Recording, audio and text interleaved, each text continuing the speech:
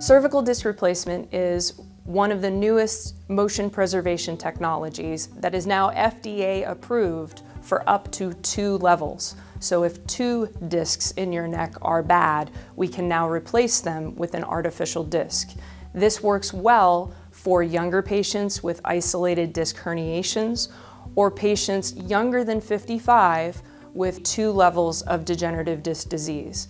Older patients than 55 may have severe arthritis in the joints of their neck, and because this maintains the motion in your neck, it's going to put extra pressure on those joints and your neck pain may continue, which would make you not a candidate for this particular surgery.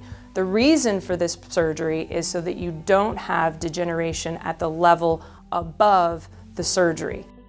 With cervical fusions, the disc above and below the fusion have to work a lot harder afterwards, and their tendency to degenerate in the next 5, 10, 15 years is much higher.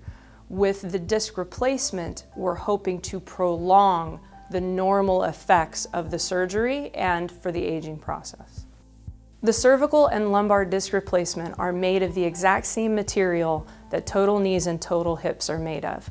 Very few, if rare, do patients have any rejection to the metal that's in it or the plastic that's part of the motion mechanism. Cervical disc replacements can be done as an outpatient procedure. This cuts down on your need to stay in the hospital for potential complications such as infection. It allows you to go home and recover in your own environment and in a comfortable bed. Cervical disc replacement is becoming more popular across the nation, but you have to have a physician who's been trained in these techniques. I am luckily one of those physicians who's had that extensive training for cervical disc replacement.